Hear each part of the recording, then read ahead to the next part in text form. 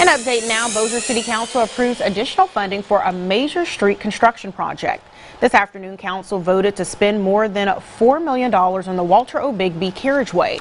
The money comes from the city's Riverboat Gaming Fund and Property Acquisition Fund. Phase 1 is currently underway along East Texas Street and will be completed by July. It's all said and done that this project will allow people to drive around Bossier without stopping at a train, which would be awesome. The city has been working on this project for about 10 years. Coming up next, Chief Meteorologist Todd Warren